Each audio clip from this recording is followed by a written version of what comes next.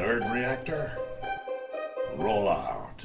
Hey, good to meet Hi, pleasure Same to be here. here. Yeah, and I like the that little bust with the statue behind you, Christian. Yes. you. Oh, cool. Nazo, do you have anything like that behind you? No, I don't. I've got this brick wall. That's about it. That's all that I've got. I think that's very fitting of your character. Just like a just wall. You can't just move past it. I like that. I like Yeah. that. He's a wall. Like I like that. He's the big man, I guess. Yeah. So. And so with Sweet Tooth, how did the project just come by? Is it came by on your lap? Do you guys audition? How did it start out? You go, So Chris. like usual, it starts out with an audition, right? You go into the room or you do a self-tape and you wait for a response and if you get a callback, which means they like you from the audition, then you will audition with the callback. And then I did the callback. And then when I figured out that I got the job, I was so excited. I went straight to researching about all about how deers move and they react and everything about deers. And I did parkour training for the show because deers have to run and jump really fast all the time. And yeah, that's basically about how the process went. Then we flew to New Zealand, which was really fun. That's awesome. Yeah, I mean, I had to kind of fight for the role. I had to audition as I know there were a lot of people that really loved the character of Tommy and wanted to play it. And I just did the best I could to do my research into the character and portray my version of what I believe Tommy Jepperd was. And Robert Downey Jr., the casting director, the director, they bought what I was selling, and here I am playing Tommy Jepperd today. Did you have to take any parkour lessons as well? No. I had to do fight lessons though, because I don't know if you saw the first episode in which I do that big fight scene. I had to do that all by myself, which was no stunt double in that scene.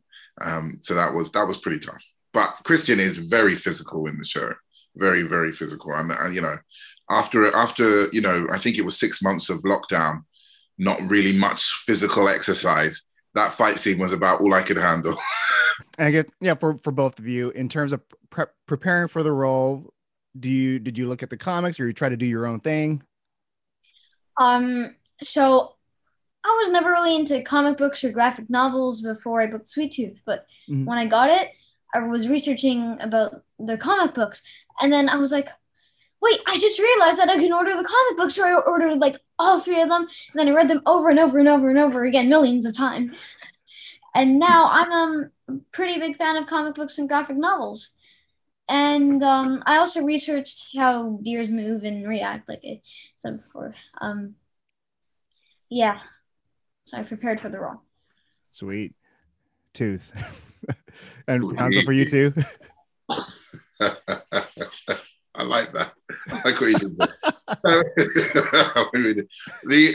How did I prepare for the role? Yeah. Like for me, I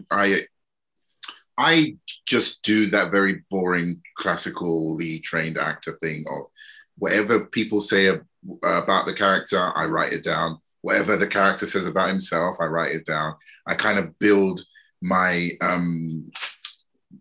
from his backstory, I take that he was a physical athlete, and that I start to imagine him as from the comic books. I get this kind of cowboy western, old kind of loner kind of feeling, and I he's an African American because I'm playing him, and he literally comes together as what I present on screen, and all I can say is I hope you enjoy it.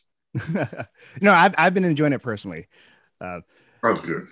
Oh, what was the thing that made you want to join this project? Was it the universe, like the whole post-apocalyptic future, etc.? The deer hybrids? What made me really want to do this project is the fact that this is such a unique role and project. Like, there's a project about a virus with hybrids, which is a part human, part animal. And I also really wanted to do this project because I would have been able to be a deer, and I would have been able to go to New Zealand and I would have been able to meet new people like Nonso, for example. And that's what really caught my eye into doing Sweet Tooth. Yeah. I mean, for me, I really felt like it was the script and the way it was written. The first episode just flowed off the page. As soon as you read it, it was just like, bam. And it just hit me as like, wow. I'm not in the first episode that much, but I sat down with the director and he went through the kind of character arc of what would be expected of Jepperd.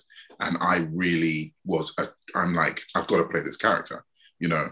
And then you've got the added bonus of Warner Brothers, Netflix, and Sir Robert Downey, not that I don't think he's a knight, but Robert Downey Jr.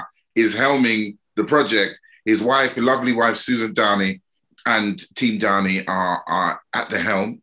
Our amazing director, Jim Mickle. Those are all incredible reasons to be involved in this production. And not only did I want to, but I feel honored that I got the chance to be. And to work with Christian as well. This little fellow is quite special. So there are certain parts where you got really excited, especially when you mentioned Robert Downey, like that. I think that lit up your eyes.